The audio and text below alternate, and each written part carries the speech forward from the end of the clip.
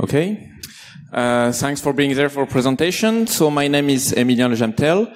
I'm working for CertU as a security analyst, and I'm here with Ioana.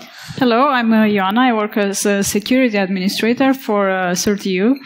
Okay, so you already had a presentation from CertU yesterday from SAD, so we will not introduce anymore. Okay, so this talk is about not blockchain technology directly, even if it's slightly related, but it's about containers. And what I would like to say as an introduction is that's something we started 6 months ago.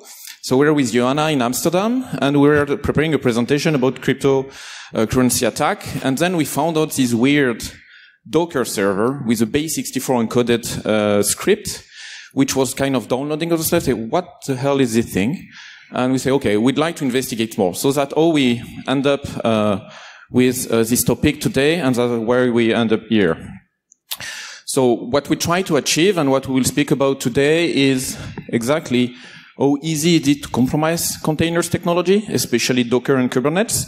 And we'd like to identify what we can see in the wild, to kind of reproduce it, to assess how big it is.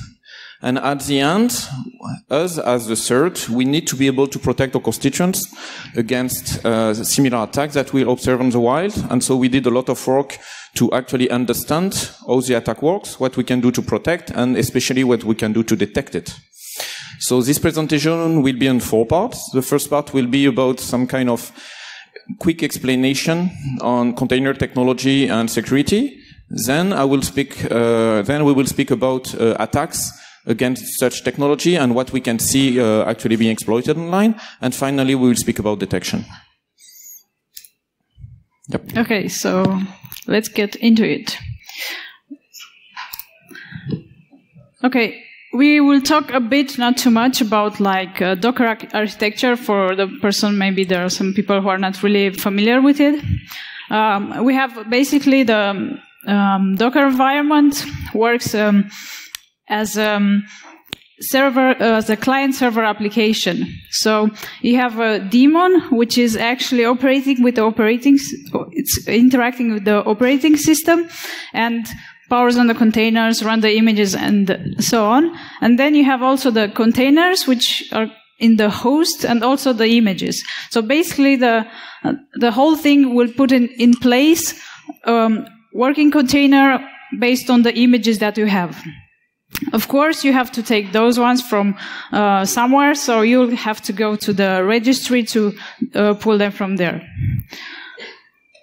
Okay, so initially, how do you build an image? So you have a Docker file where you put everything that you need on it, like what application you need, what you need to install on it. You build it, and you're building it into an image, and then you use this image to run a container. Well, you have more ways of doing it, but nowadays you will see that most of the time you build the image, you'll push the image to a Docker registry hub, and then people will just pull that image and just install it. You put it there, and it should be ready. Okay, now when you as a person who wants to pull an image from somewhere, you have to think at it's really important to think, is that image trusted? Do I take it like, is it a signed image, or is just like someone there just put it there to, I don't know, do some malicious stuff? Also, you have to think, from where I'm pulling the image, is it the communication secure? Is it encrypted? Like when I'm pulling the image, can someone sniff it or not? When I'm talking about being properly built, well, properly built means like, did you build the image in such a way that you run it as root? Well, if you need to run it, only if you need to run it as root, you do it like this. But if you need, I don't know, just normal privileges, don't just put your root there, because you'll see further. It's not good for your environment. Also, really, really important, don't put anything that might be able, like, give the chance for the others to take your, like, data. don't put passwords there. This is a really, really bad practice. Okay, now when we're coming to, okay, we have the image, and then we have the container. So let's say we got to the point, we pulled out the image, we're sure that everything is secure and everything is as it's supposed to be. But then, do you know if the container is up to date? You have to do regularly security scanning, check for vulnerabilities, and see if it's on the newest updates and so on. It's really important to know who runs it and with what privileges. Like, as I said before, if you don't need to be like a super user, then just use it with normal ones. And if you don't need extra privileges, just don't put it there. Like, you for example, normally containers should run as as read-only. You shouldn't be able to modify it. So don't run it as like privilege. This will give chances to the others to get into your system and again, get your data, which for sure you don't want to. When I'm talking also about a security in place, do you have security on the, that containers, they run on the, in an environment where they are limited as resources and limited as processes. So you're like, somehow you have boundaries, but when it comes to the system calls, what about those? You should be able to give only access to the persons only who need it. So I strongly suggest that you should be able to enable security seccomp, seccomp profiles, which will make you much more secure, will reduce the attack space kernel. Okay, this is like, you can find all the details. There are like pretty good best practices out there on the CIS benchmark, so they have a pretty well structured ideas on how to do it. Okay, now we're coming to the most important part of like the Docker environment, the Docker demo, or maybe we could call it like the Docker engine. Well, it's the one which deals with all the system calls and which makes like your container to run in your environment. So there are some this daemon can work with the CLI, but also it can listen for REST APIs, which we have it in on port 2375 and 2376. But if you let it like insecure, everyone can log in. So if you ever need it to enable it, make sure that you have a secure communication. It's really important. So enable TLS authentication, and you have less chances that people will get into your environment. Also, one really important thing, if you want to look into your infrastructure and see what's happening, to see all the remote API calls, enable the log level to debug it. If you don't do it, you won't be able to see much information. You will see further in the presentation.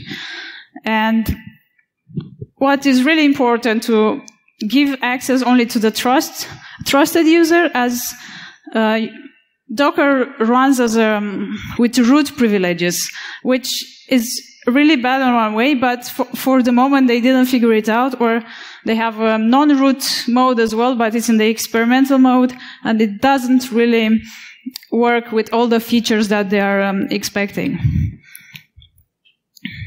Okay, now we're getting a bit more on the orchestration. So you have all those containers, but somehow you want to administer them all from only one place.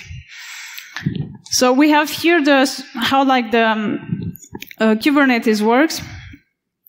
We have a master, and then the master has some nodes which he has to delegate to spread the containers towards those nodes. So as I will start a bit with the master. So the master has an API server, which the API server controls everything. So all the communication will go through the API server. It also has like a scheduler, which is really important because it will look at the resources that you have on the node. And then it will split, like, based on your resources, it will split the load.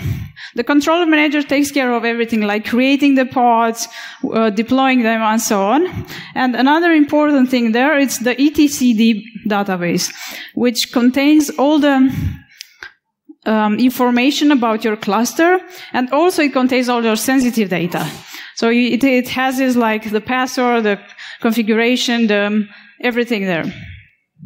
Now we're going a bit on the nodes, which is to explain a bit the parts there. So what is really important is have like the kubelet service.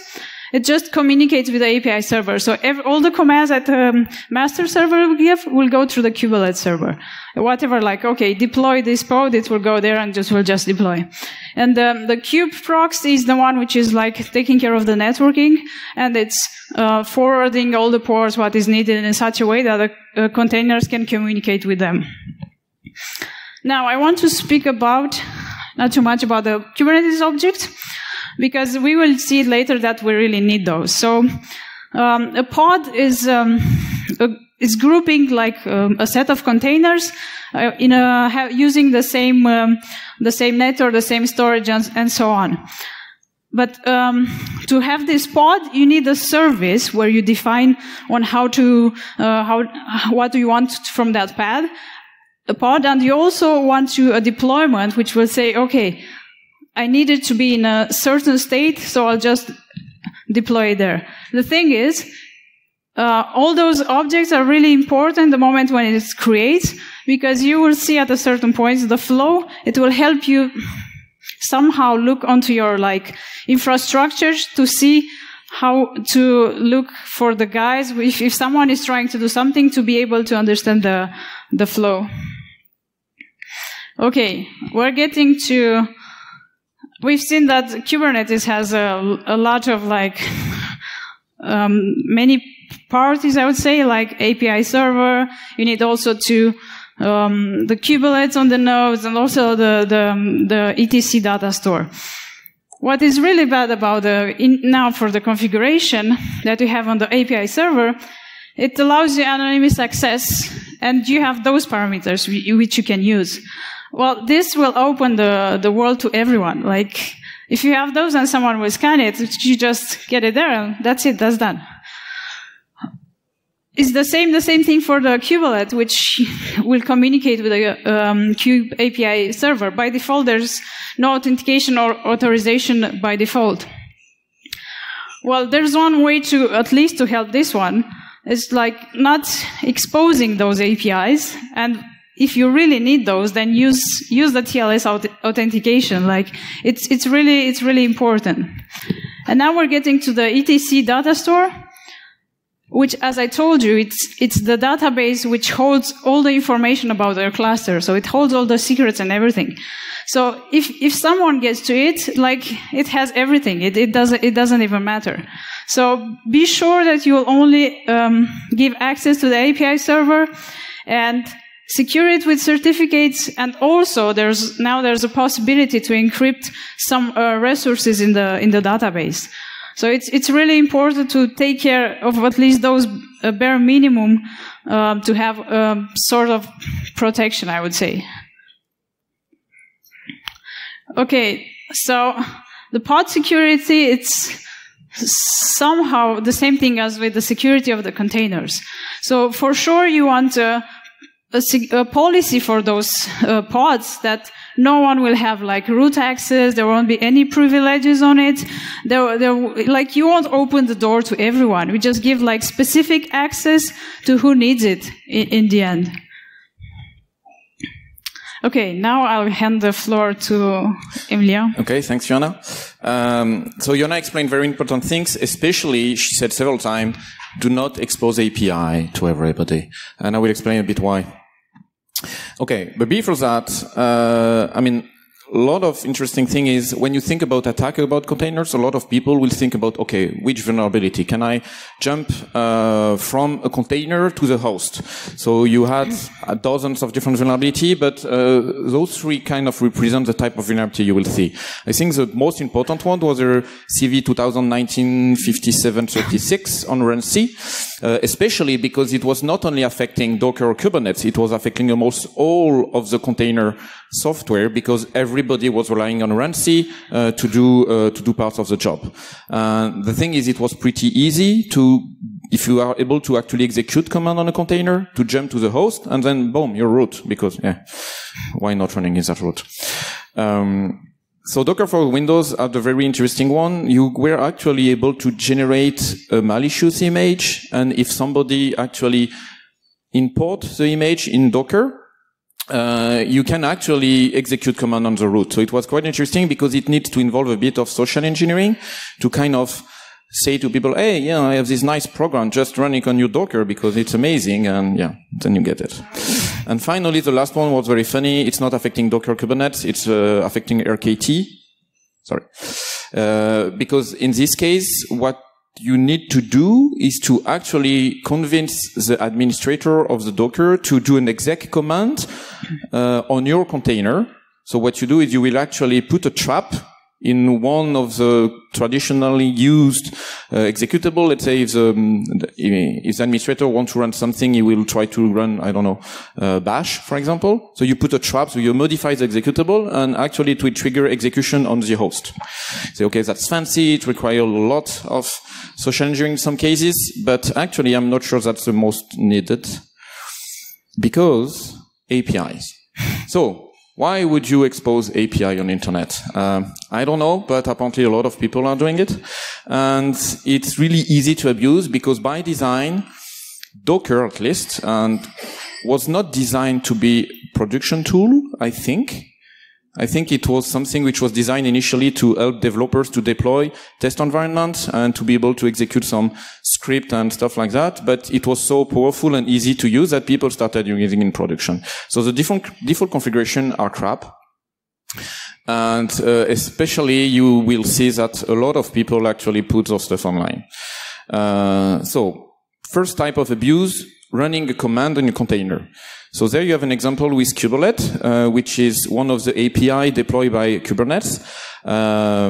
So it's pretty easy. You do 3 commands. First, you actually get the list of running containers. So you just make a GET request to the /pods API endpoint, and then you get a nice JSON file with all the information you need. From there, you extract the information, especially the namespace, the pod name, and the container name, and then you can just run a post command with the actual command you want to do, like, I don't know, who am I, or ID, to see, what kind of privilege you have. And then, that's where it gets interesting, you need to actually do another GET command, but with an SPDI capable client, which is deprecated since some years, but they are still using it because... Why not? Okay, so it tells you exactly what, if it works, let it run. Psychology there is there, and so, yeah. But actually, there is something way, way more interesting. Okay, so basically you say, okay, I like crypto mining, I like cryptocurrencies, so what can you do with that? First things, you go to Docker Hub, which is hosted by Docker. You create a nice repository, I don't know, let's call it like super advanced threat intelligence feed repository, and you upload a nice image, let's say a basic Debian, and you add some nice crypto mining tool like XMRig. Then you do some magic, and then you get profit. So let's speak about magic. Okay. So, if Docker exposes his API, so port 2375 or 2376 over SSL, actually what you can do is just send a command, a post command through the API, and ask Docker to deploy an image. If locally the image is not already there, it will by default go to Docker Hub and download the image and then run it. So you do not even need to write a very fancy Python script. You just have to use the Docker clients and just ask him, okay, please run this Emilien /onc image that you do not have in your local repository, and just run it. And if if it's killed, restart it immediately. And so this image is actually, let's say, XMRig image. And so you start crypto mining, and job's done. But it gets better. So, as Ioana explained, Docker by design is running as root. That's the way it works. So, if you actually have access to the Docker API, when you mount an image and you start a container, you can just ask him to mount a local folder from the host. That's something you do as an admin. I mean, if you have a container which is already running, you cannot easily tell him, okay, just go to this host, folder and get me the list. But if you start the container yourself, then you can do it. So in this example, it's not really visible. But what I do, I just go there, I just tell him to download the Ubuntu image from Docker Hub, run it, and then mount /etc in /tmp. Okay. So so then I ask him to run a bash. So I have a remote shell on my container, and I just can read the shadow file from the host. So you can imagine the type of attacks you can do. Imagine you have your Docker running in the same server as your Kubernetes. Okay. So it means that you can actually access all those very sensitive files like the etcd and all those stuff as root. That's the way it works. That's amazing. Okay. So, I explained some kind of attacks that we can see being used online. So now what we did is to actually try to figure out what kind of stuff are running on unsecure Docker or Kubernetes server online. So to do that, we wrote a bunch of scripts, very well-written scripts, to actually go with 4 steps. The first one is to identify open API on Docker and Kubernetes. So to do that, we just went lazy and we used services like Shodan and Onif in order to get a list of existing Docker server online or existing Kubernetes server online. So we have a nice list with open ports. So then we just do GET request through the API endpoints to get the list of running containers. So if you're on Docker, you just do a get on /container/JSON and you get a nice list. If you are against Kubernetes, you do /pods and then you get the list. There is other APIs that Ioana explained a bit that we plan to actually integrate into the process. But just with that, we got a list something like 10,000 different exposed servers online. Interesting. Okay, so now we extract information from those downloaded stuff, and we are mostly interested by 2 information. The first one is the running command line. So when you get the list, if you do a Docker ls, for example, with a Docker client, you get the list of containers and the actual command, which is executed when it starts. And the other thing you get is actually the image tag that is loaded, like this /Emilien onc that I did in my example.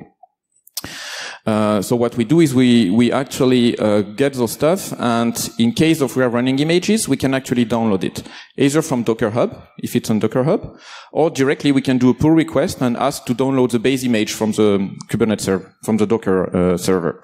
And then we will analyze what's in it, and I will speak a bit more about how we do that later. Okay, so what did we found? There I will mostly start by speaking about these running command lines. Let's say the classic. That's very easy. Most of the cases we found, I would say 99%, is crypto mining. Because, I mean, that's easy. When you actually compromise this kind of interface, you can do 2 stuff. Or you encrypt stuff, or you use a CPU to do crypto mining. But today ransomware is not as popular as before, so everybody is doing crypto mining. So in those cases is actually, if you already did incident response on a compromised server with crypto mining, you will recognize the command lines. So you have the Strachan protocol, so it's mostly mining Monero cryptocurrency, and you have the wallet address of the people doing the mining. And in some cases, they try to impersonate very poorly other processes like Nginx, or even Dockerd for the last example. Yeah, sure. It looks legit.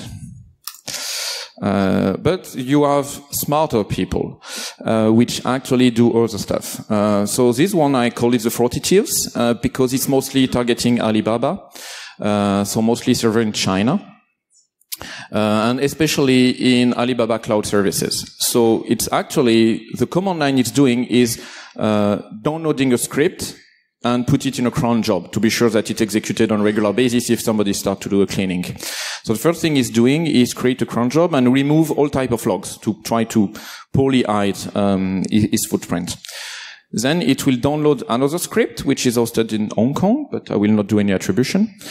And then it starts doing something very, very interesting. It actually uses chatter command line to remove the immutability of some task in the server. And then it will download through this URL a nice script. So this script is actually a script provided by Alibaba for people which want to remove monitoring on the virtual machine that you deploy in Alibaba Cloud Services. So that's why I think it's really targeted, because in part of the process, they will really target monitoring stuff, and especially monitoring stuff deployed by Alibaba Cloud Services. It also contains a lot of kill command in order to kill other type of process like sysguard, log rotate, and trying to remove a lot of cron tasks that is not interested, because at the end, it's deploying XMRig again. This one is very interesting as well. Okay, so first thing, the initial command that you can see is actually doing a serial shoot and then doing a useless curl command on a PHP file, which is just, pushing in dev null. So I think it's used by the threat actor to do monitoring, to see how many people do get requests on this specific URL. So he probably just look at the logs because there is nothing there. And then it's downloading a script and executing it. So the script is huge. Don't know, 800 lines or something like that. So first thing is do is create a user called Darmok, okay? Put it in the sudoers group, giving it a lot of right on everything, and it just remove all authorized SSH key, put his own, okay, kill SSH, and restart it on port 78. So the thing is, he really wants to be the only one on the server, okay? He kind of tried to kick everybody else. Because the next thing he's doing, and that's something that we've seen a lot on Windows or Linux crypto mining botnet, is to actually kill all competition. So you have this nice script or almost 450 lines when it will actually look for processes with specific keywords and kill them. And in the specific keywords, you have stuff very, very specific, like wallet addresses, IP addresses, strange JPEG file name. So it's interesting because those in the crypto mining botnet world, people are doing their threat intelligence, okay? And they actually keep track of those stuff. Okay, we'll have to accelerate because Ioana has 15 minutes. Okay. And the last thing it's doing is deploying a Python backdoor. Okay. So now I will speak quickly about the Docker image structure because, as I explained, we download a lot of Docker image and we want to analyze them. So you have config files and you have the different layers, which are the different added stuff into your base image. And so you can actually parse those JSON to get a kind of history of what was done. Okay. And then you have the tar file, which is actually the file which was added to the base image.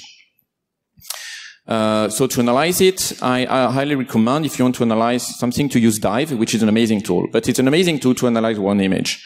So the thing we had to do, because we had 1,246 images to analyze, is actually we wrote some Python script in order to automate the process and detect interesting images.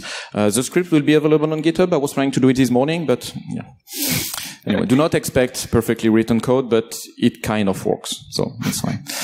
So we found several malicious repositories. So this one is very basic. So this guy had small success, 7,500 downloads that you can see on Docker Hub. And it's actually just a basic crypto miner. And when he actually push stuff to the API, just ask with the configuration. That's a screenshot of some Chinese forum where people are complaining about CPU usage on their Docker servers. So this one is slightly more advanced because it's doing a very, very advanced technique, which is to rename XMRig. Yeah. And I don't know if it was very successful. I mean, there are more than 150,000 downloads, but they actually got banned from the mining pool they were using. And finally, this one is really cool. So this one are 1,500 million downloads. It's still running. I will get in touch with Docker Hub in order to maybe kick them out.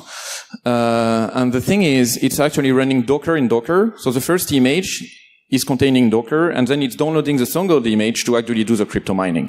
And I see them actually using a cron job, and they also use a private pool, so you cannot really know how much cryptocurrency they mined. But in some cases, they will also compromise the host to be sure that if it's killed, it will be spawned again through a cron job. And I think those ones are very, very, very successful. Okay.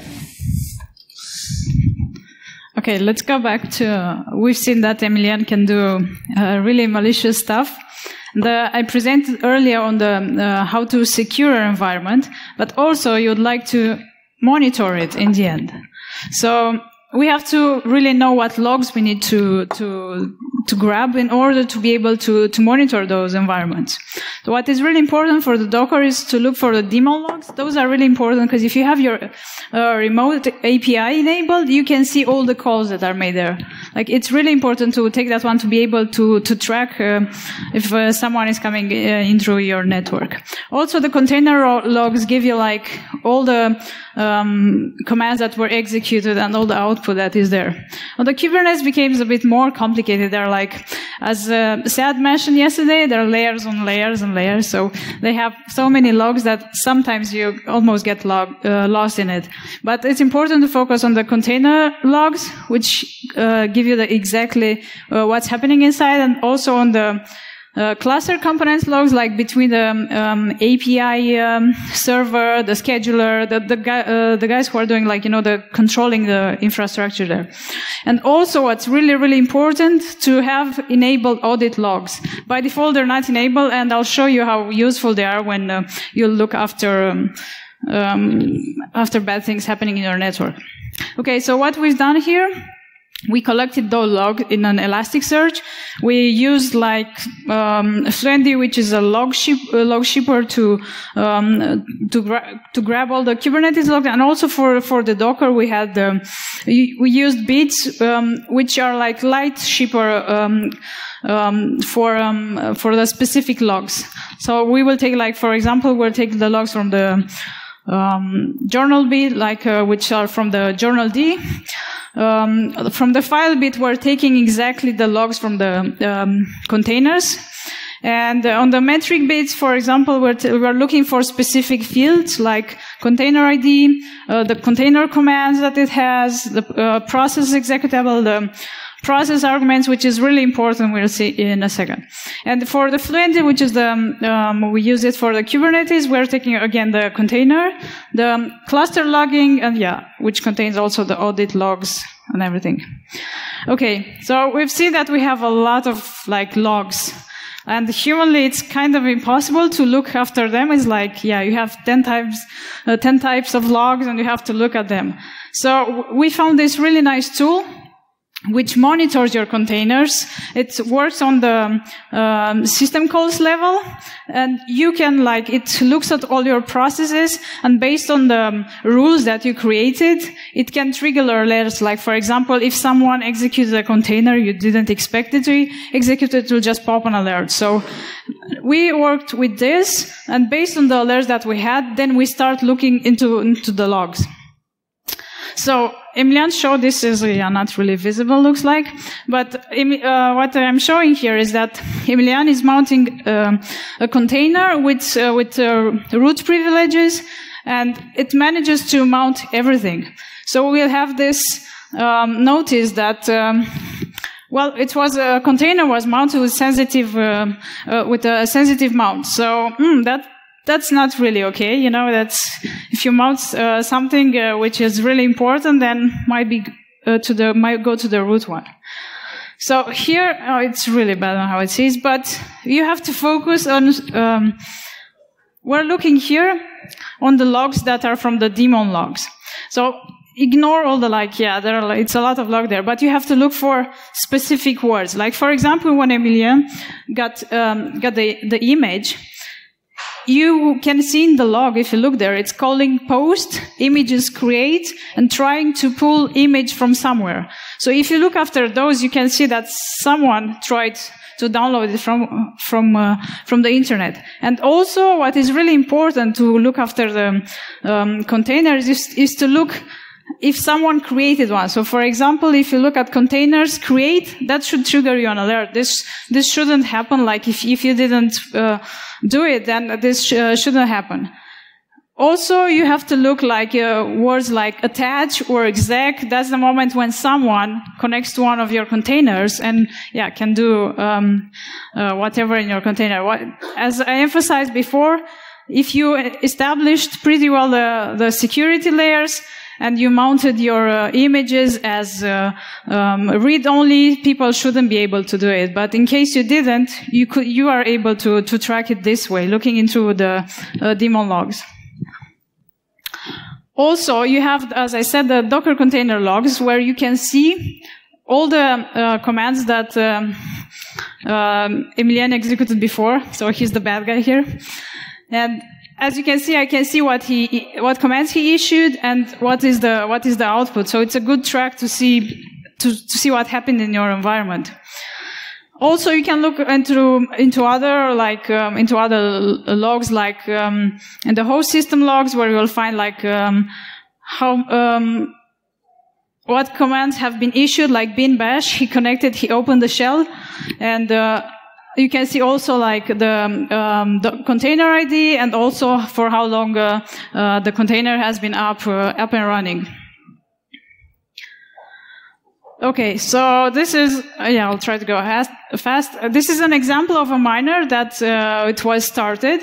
So we created the special rules. For example, if it runs on specific ports and it has specific arguments, like Emilien showed that you can change from xmrig to something else. Well, we created the rule when you are able to look on the arguments and not on the process itself. Okay, this is okay. So we have an example here, like the same example with the miner, but looking into the Kubernetes, like how it works. So what is happening here?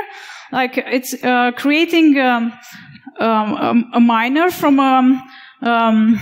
one of the nodes that we're having. So Emilien went to one of the nodes. He issued like insecure TLS verify, and it looked like he was able to do it, not even having a password. He just managed to do it. And now I want to see if I can track him, if I can look on some logs. Okay, this is, see the importance of the audit logs? It's like, if you don't have those, you won't be able to see much. Like, if you look down on the cluster logs, you'll have this like, successful created pod. But you won't know who did it, how it happened, and so on. So, having the audit logs, you are able to track it. So here you will see like, you're able to see that it was created a new pod, and you can see it was, you have there on the containers, you can see exactly with the parameters that it was created. Like we have here clearly, we can see the image, the miner image, and all the parameters they were giving. Okay, here are more audit logs, but this is the whole process of showing like, it shows on how it's successfully managed to take the image from the internet and creating the container. So in the end, it created the container. And now we have here down there, like the containers logs, which you can see exactly what happened into the container. So it looks like it opened this pool, it gave it what CPU to use, and in the end, like you will see, you got a new job, which means like Emilien started mining. And if you have a look, if you monitor your CPU and so on, you'll just clearly see that it got a bit to 100%, a bit. So okay, conclusion. It was said several times already in this conference. It's nice to have new tools, to have new technology, and a lot of people focus on how easy it is to deploy stuff because it's money. You need less people to actually do the deployment, do the maintenance of it, and to actually develop new technology. But have you seen it's a mess? It's not necessarily secure by design. So the risk there is we should focus to adopting technology which do not only lower the load for deploying and managing, but also for securing. But as you have seen, I don't know how many type of logs there is. Maybe we even missed some. And the thing is, if you need to have 10 times more security engineer, security analyst, forensics expert in order to maintain your environment, maybe you should think about stopping adding more layers of crap on top of each other. So I have nothing against Docker technology, but I would have loved if it would have been, let's say, designed securely from the start, instead of needed people to go to conference and explain how easy it is to compromise them. You know, would have been great. Oh, and please stop exposing API to internet. Yeah. Questions?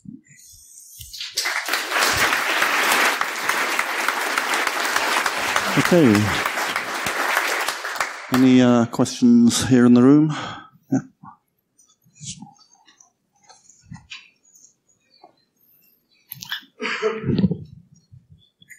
Hello, I have a question, absolutely not technical. How much people do you have in your team who protect the Europa? Sorry, can you repeat it? How much people are you in your team who is in charge of the CERT EU? So I suppose that you are fighting for us, for the European Union, defending it? Okay. Okay. Maybe I should have done an introduction about CERT EU. CERT EU is a set of European institutions, bodies and agencies. Our constituents are the European institutions. It's not the Europe. So do not tell CERT Bund or NC that we are the European CERT. They may not like it. So we are 30 people, and our job is to support incident response and, security hygiene for our constituents. So. Okay. Any further questions in the room?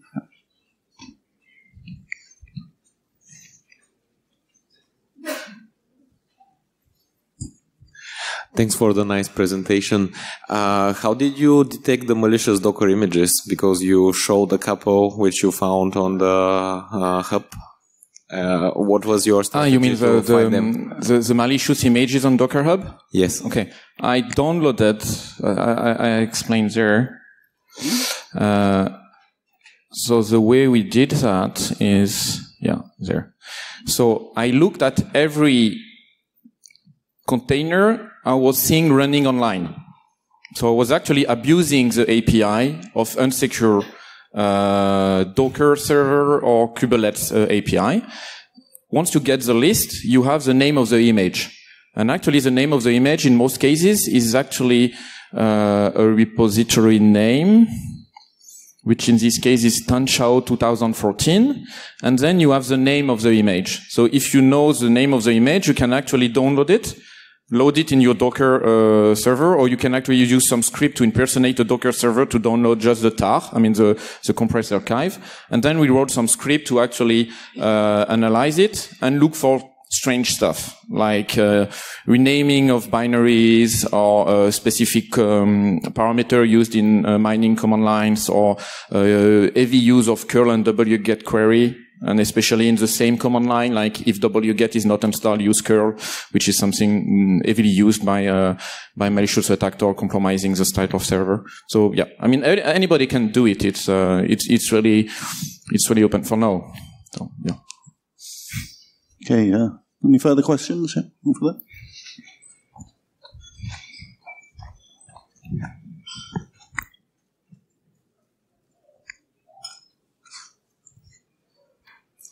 Hello. First of all, thank you for the talk. Been very interesting.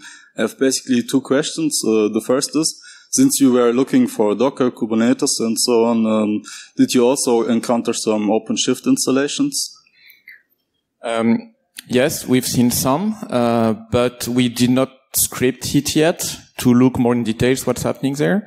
We also found some RKT servers, and I'm really interested by AWS Lambda, which actually I think will make things worse.